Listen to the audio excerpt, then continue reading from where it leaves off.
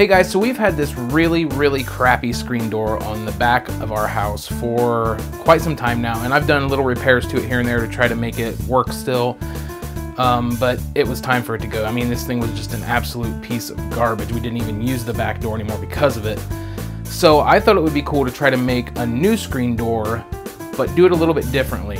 I wanted to see if I could make it out of one 8-foot 2x6, and it worked out pretty decent. So if you want to see how I did it, stick around.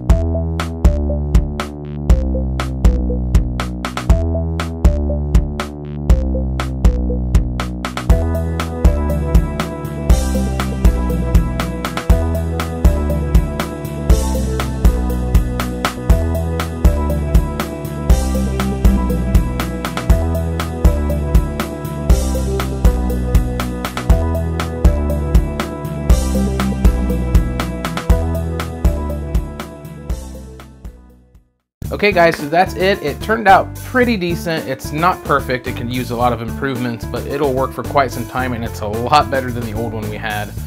Obviously, if you make it, you'll probably want to put on a plunger, or a comeback spring, or a latch, or something like that, but that's all up to you. But as far as this project goes, that's it. If you liked it, make sure you give this video a thumbs up. And if this is your first time here, please consider subscribing to our channel. Thanks again, guys, and we'll see you in the next video.